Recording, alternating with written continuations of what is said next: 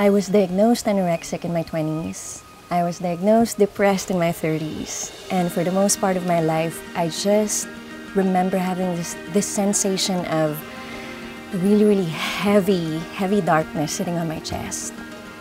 But there's just one thing that have kept me really alive, actually, and just, you know, for most days okay. It's one practice in the last 5 years that I still do up until this day, and it's stream of consciousness writing. So in this video, I'm going to share with you how to do that and how that can be really helpful in keeping yourself balanced, more grounded, more clear, and just more attuned with yourself, your deep self. Hi everyone, I'm heathier. I'm an energy healer and a dance artist.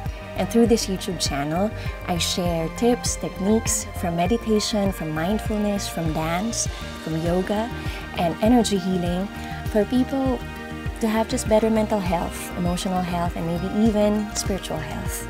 So let's get started. Step 1, actually it's just having space and making space. So I usually do my stream of consciousness writing in the morning. I make sure that I turn off my gadgets and there is no distraction and it's a pretty quiet room. And that's it. It's just, a couple of moments of connecting with my breath and just setting, that intention of this is a time for me. Step number 2 is writing. So for some of you, maybe, there is, you can have a special notebook and then a pen, or maybe you're using your laptop, you're using just Microsoft Word. I would say this is a time for you to just let it all out. Brain dump, heart dump, don't edit yourself. Also write as fast as you can so that you're not editing with your mind, what it is that you're supposed to write or you're supposed to say, or like how you're doing. Actually let your hands take over. Some of my energy healing teachers once told me that, our hands and our fingertips energetically are connected to our heart. So there may be, a lot of things that come up for you emotionally the previous day, the previous week, or something that you're kind of scared of the next 24 hours or the next week that you haven't really processed yet. The stream of consciousness writing is a way for you to just get that out on paper and let it clear for you. Let yourself clear the cobwebs, that are inside of you, and just give it all to that paper. And also to just keep in mind that it's not for anyone to read. It's not for anyone to judge. It's just between you and you, letting it all out on paper. Step 3, I usually set an alarm. It's 20 minutes, of the timer. And in that 20 minutes is when I start to write.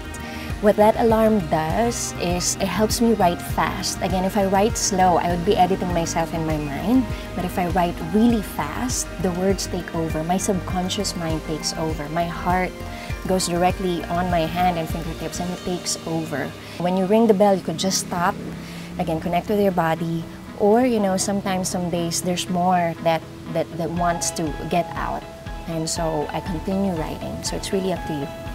And then last step is just, after you've done that, just take some time and space again for yourself. Sometimes I drink coffee with this or tea, or sometimes it's just, me and the writing. Another bonus tip also is that along with other holistic or natural ways to heal ourselves, to ground ourselves, whether that's yoga or breathwork meditation, maybe some of us are into sound healing or energy healing through touch therapy. And I am just saying that stream of consciousness writing is something that's simple and you don't need much. You just need to make space and you just need to focus and do that activity.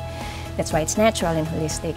I would say you reaping the compound interest of that, it has to be a practice. So just give yourself, some time, to dedicate, just to try maybe 7 days in a row of doing this practice and see what happens. See if there are clarity for you that comes up, maybe emotions that you now have better process because of the writing, and just feeling of, okay, I'm more ready for my day, or I'm more ready for my night because of that check-in that I've had with myself through this free-form, unedited, no holds barred, just let it all out kind of writing.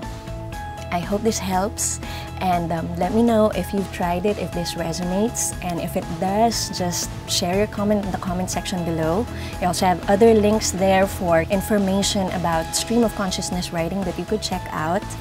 And I hope you have a great day or night wherever you are in the world. And I have a wellness retreat in June. Also, we can work one-on-one private sessions, or you can join my monthly Patreon online community wherein I give tarot readings, wherein I give body movement, meditation, and just, a space to hang out and be in a safe space. So I send you so much love. Thank you for watching.